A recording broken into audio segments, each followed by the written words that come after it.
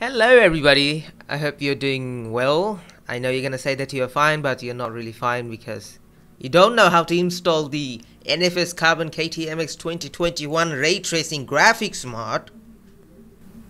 And that's why I came up with a tutorial for you guys.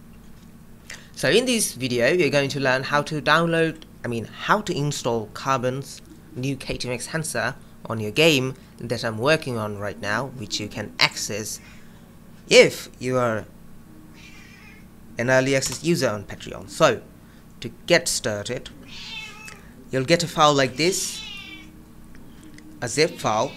Double click on this and you'll find lots of folder. Now of course, to use a graphics mod, first thing is you need to have the game itself. So let's go to our game directory. Let's right click, copy, go back to our game folder, right click and paste.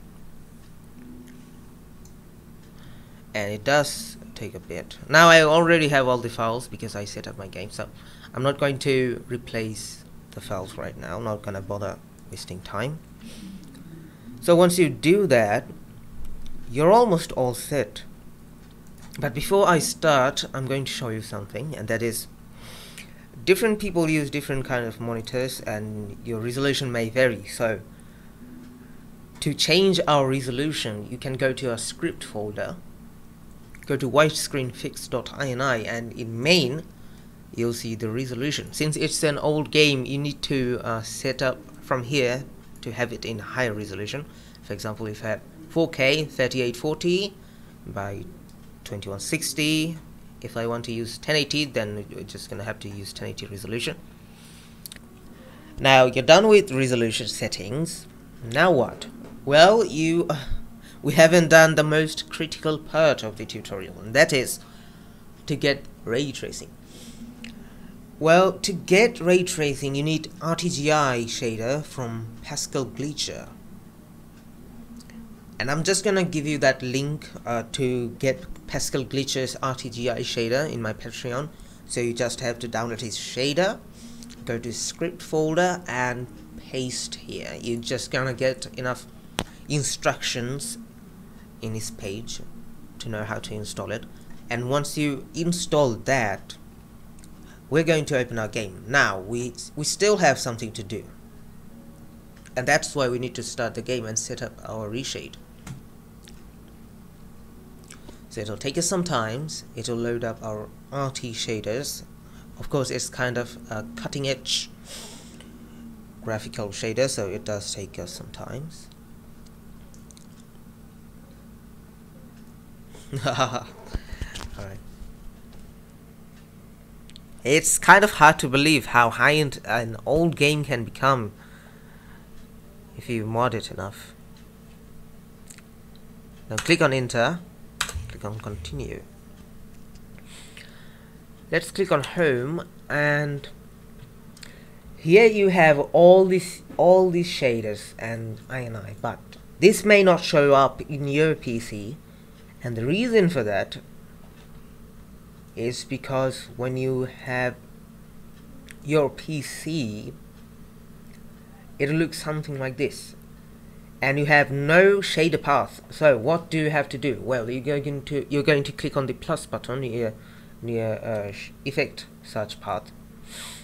You're going to go to the folder exactly where your game is located, and then go to the script folder, just like we did last time. But this time we're going to click on a shader. Now, since this is effect search path, we're going to click on our game and then can select. Next is this. We're going to click on plus. We're going to select shader and click on select. And the other one is for textures, so you can click on plus and select the texture folder for textures. And actually, there it is. We're done with the settings. We're done enabling our RT. After you do that, you're just gonna have to click on reload.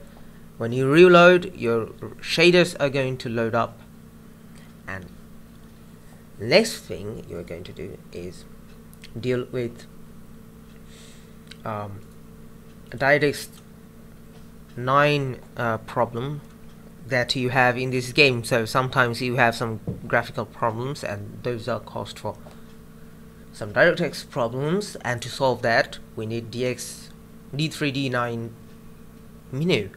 And the reason for that is that when you use so many effects on your NFSC ray tracing mod, it conflicts with the already existing effects in this game, such as anti-aliasing, AO, bloom, and a lot of effects.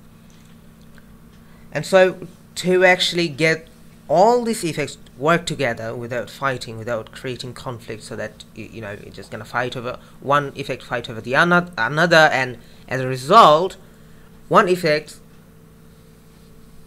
is visible on another, and then it looks weird, it looks ugly. It happens especially when you use high setting in your video game. So to fix this, click on home just like before. This time we're going to D3D9, and here we have a few settings. Let me just show you. For example, you can click this and this. These are just little settings, but we don't need that. We're going to go down here. Let's click on that. No. Let's click on that. No. Let's click on that. Yes, because now all the effects are blending together, meaning the game effects and the reshade mod effects are both working together, and they're now friends, they're not fighting, and as a result the graphics is ultimate. So I hope you understand how this works. So this is how the graphics mod is set. You can enjoy the game, you can play it. I hope you liked the tutorial, and if you did, give a thumbs up, and I'll see you in the next one.